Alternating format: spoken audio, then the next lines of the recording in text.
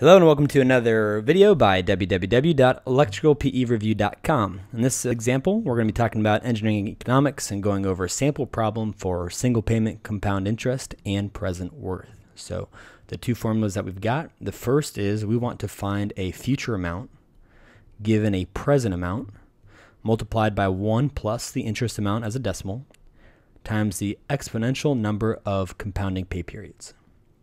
The opposite is we have a future amount.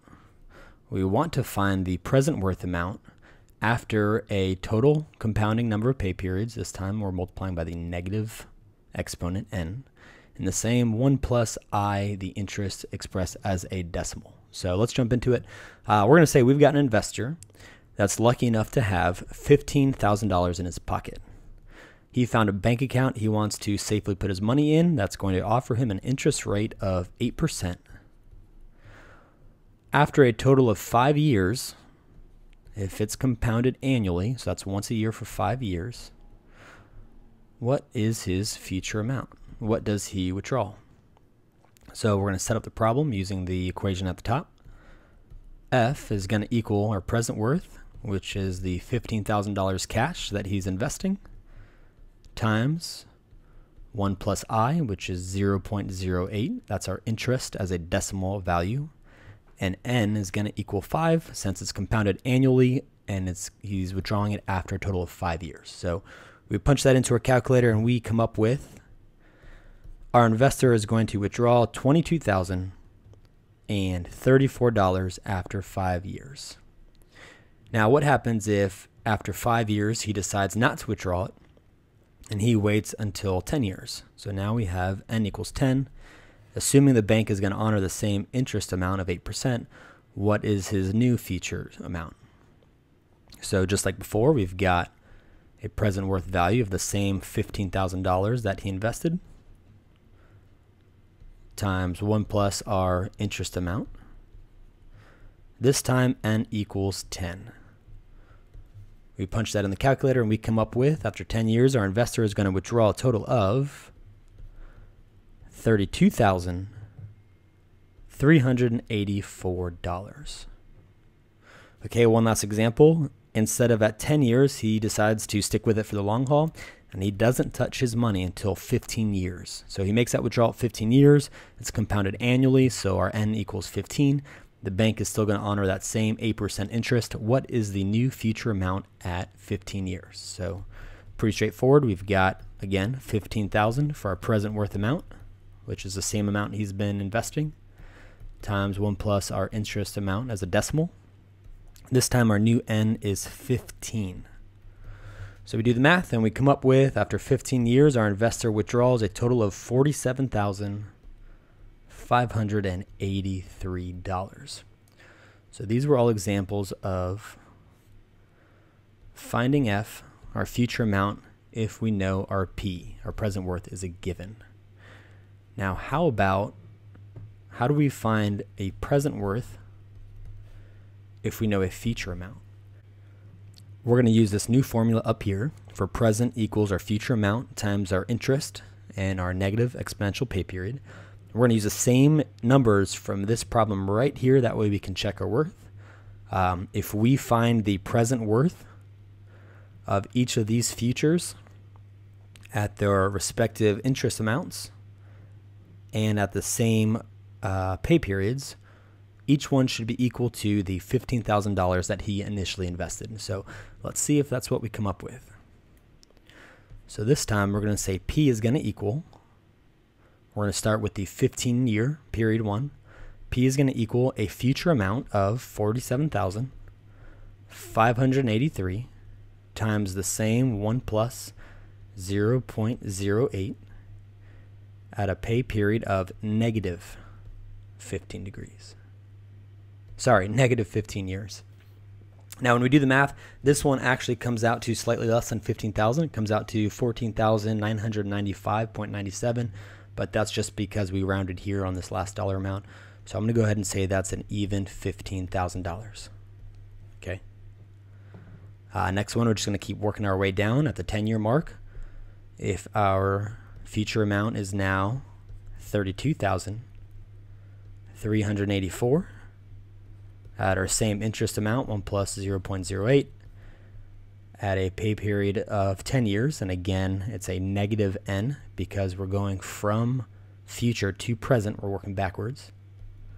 Punch this in and we should come up with 15,000, and yep, that's going to equal a present amount of 15,000.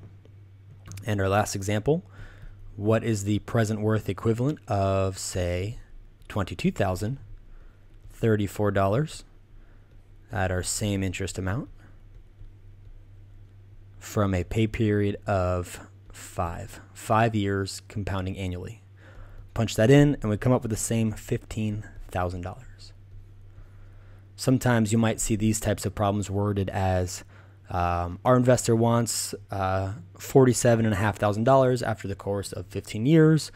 If the bank offers him an 8% interest rate, how much would he have to invest in today's dollars? And that would be, of course, 15,000. Just like these problems, they're kind of opposite. We would say our investor has 15,000 to put into a bank account at 8%. After 15 compounding periods, how much would our investor have if he withdrew his money? And it would be that same $47,500. Okay, now let's draw our cash flow diagrams. So most of the engineering economic problems, they're almost always going to be represented by cash flow diagrams. Sometimes the answers on the exam, they're going to ask you to pick the answer based on the cash flow diagram instead of based off the number. Or they're going to give you a cash flow diagram and they're going to ask you a quantitative answer based off of the diagram. So it's important to know how to draw them and how to get the information from them. So let's draw all three based off the three future from present worth problems that we did in the first step of this video. So the first one is after a pay period of 5 years compounded annually. So at the very beginning, at pay period 0, n equals 0, our investor deposited $15,000 in that bank account. And at the end, at n equals 5, he withdrew a sum of $22,034. And nothing on this cash flow line is going to happen from periods 0 up until right here 5. So for period 1, 2, 3, and 4, nothing's happening here because he's got his initial investment of $15,000 that he sunk in that account. He leaves his money untouched, and at the end of the 5th year, he has a total of $22,034. So let's move on to the next one. Second example we did was a pay period of 10 years. So at period 0, our investor invested that same $15,000.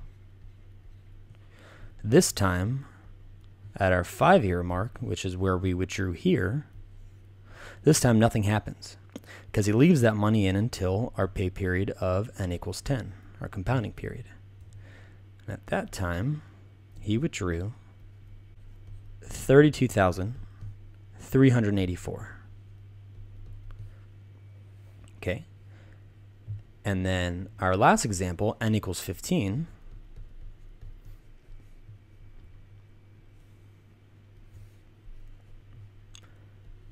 At pay period equals 0, he invested that same $15,000 of cash. This time, nothing happens at n equals 5. Nothing happens at n equals 10. But then at n equals 15, he makes a withdrawal for a total of $47,383. Now, what if I say, I'm going to pick on n equals 10 for this example. What if I say, how much did he earn after this 10-year period? How would we find out? Well, that's pretty easy. We would just take our future amount, F, minus our present. So we would have that $32,384 that he withdrew, and we would subtract it from his initial deposit of $15,000. We run the numbers on our calculator and we come up with a total of $17,384.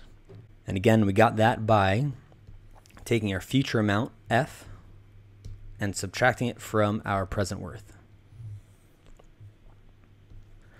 And we could even draw that out somewhere on the line right about here. We'll say that would be about the $15,000 initial investment amount. And then right here, that difference would be $17,000. That's it for this example. Hope you enjoyed learning about single payment, compounding interest, and present worth amounts. For more, come see us at www.electricalpereview.com. See you soon.